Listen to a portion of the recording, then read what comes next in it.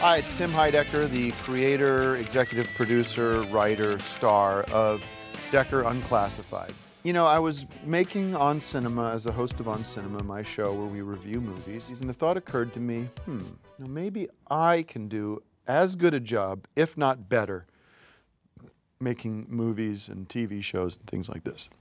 Tim has ideas for what he wants to see in the show, but he can't really do a script. He thinks having a couple ideas in your head is writing a movie, and that's not the way it works. There's a lot of blood and sweat that goes into it as well. So I took my knowledge and made Decker the web series, and it turned into a huge hit. In the beginning, you know, we started with Decker Classified, which was a self-contained story about Jack Decker being double-crossed by his inside source, Abdul, who has a terrible plot to actually blow up Central Park. Abdul! No, Decker! There's one thing you didn't count on. What? Is that I never let America down. And Decker Classified is really where we see the beginnings of the Decker model, why it works so successfully. You have, of course, Jack Decker from CIA, Special Agent Jack Decker. Mr. President, let me be clear. We do not negotiate with terrorists, and we do not surrender. Do you understand me?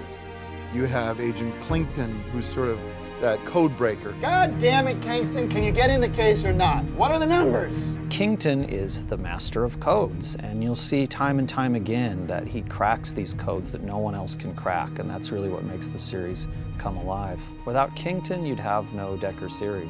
And then, of course, you have Davidson, who really represents that weak, spineless Jimmy Carter type of president who doesn't inspire anyone. I should just resign and make you president.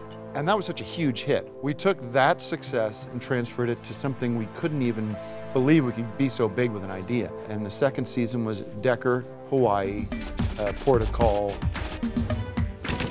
That was a 20-episode series. It aired every day. And of course, with Decker, Hawaii, we find Jack Decker trying to get some R&R, trying to get a little vacation in. But while he's in Hawaii, Taliban have invaded the island, taken President Davidson as hostage, and are planning to take over the entire United States. And I don't want to give the ending away because you might have not have seen this series. I guess one way of putting it is maybe there isn't anyone you can trust. Of course, with special effects, Hawaii takes it to the next level. We're working with some of the premier technology experts out there to create effects that you haven't seen before. It makes you feel like you're really there, and the technology really makes us able to tell stories that we were never able to tell before because it's so advanced. You know, my problem with working with Tim is that he often will bring issues that he has onto the set and in front of the camera. And burning my collection of valuable videotapes at the conclusion of season 2 was a disgrace, and I'm glad that this time around they're sticking to the script. With season 3, Decker vs. Dracula, I actually wrote and produced and directed and starred in and took total control over the whole series. And the reviews and the numbers were the best that they've ever been, and it's something I'm very proud of. You know, after coming back from Hawaii, we looked at what we wanted to do next, and it was pretty simple to me. It was, let's take Decker and take it to the next level and take it to TV. Let's make season 3 as good as it can be, and you know, thanks to the Tom Cruise Jr. Memorial Arts Fund. Now, I want to talk about the elephant in the room. But it's been a tough couple of months, 6 months or so since we lost the little TCJR, Tom Cruise Jr. My son, Tom Cruise Jr., who was about 2 when he finally passed from a variety of illnesses. And we had our Dr. San tried to save him, and he was unsuccessful in that, gave it all he had.